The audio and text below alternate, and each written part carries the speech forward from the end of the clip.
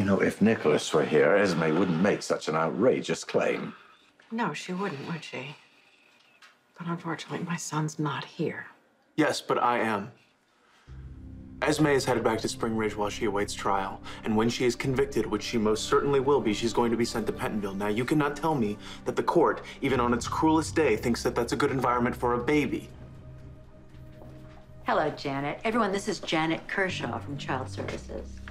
Right. I think we've met before. Mayor Collins, good to see you again. Yes, nice to see you too. I'm so relieved to know that you're involved with this case. I'm sure that we can reach some kind of a decision that will be best for this child. That's not my call. It's up to the court to decide. Esme Prince has filed a motion to maintain custody of her baby once she's transferred back to Spring Ridge.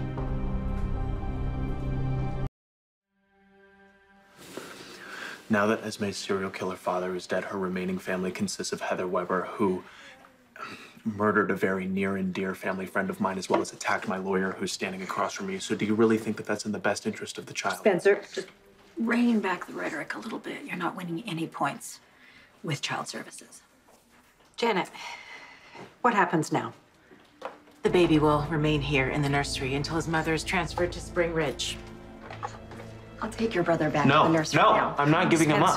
Spencer, you don't want to upset the baby, do you? Yeah, for once, I agree with your grandmother, Spencer. Listen, don't worry, this isn't over yet. This all has to be argued in family court in front of a judge, but until that time, it is essential that you comply with all the court orders. Okay. Okay. But I would just like to go on record and say that this goes against everything that I want from my baby brother. Okay.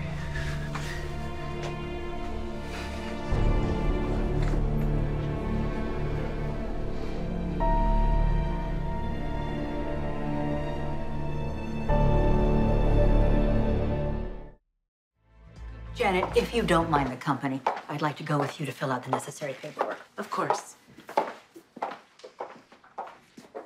Spencer, we will do everything in our power to make sure that your little brother gets the best possible care.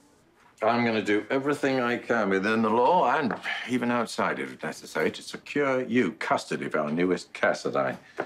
Don't worry. I'm so sorry. I'm sorry, too. My little brother shouldn't be in a hospital nursery. And he certainly shouldn't be shipped off to prison before he's even a month old. But like Uncle Victor said, this isn't over.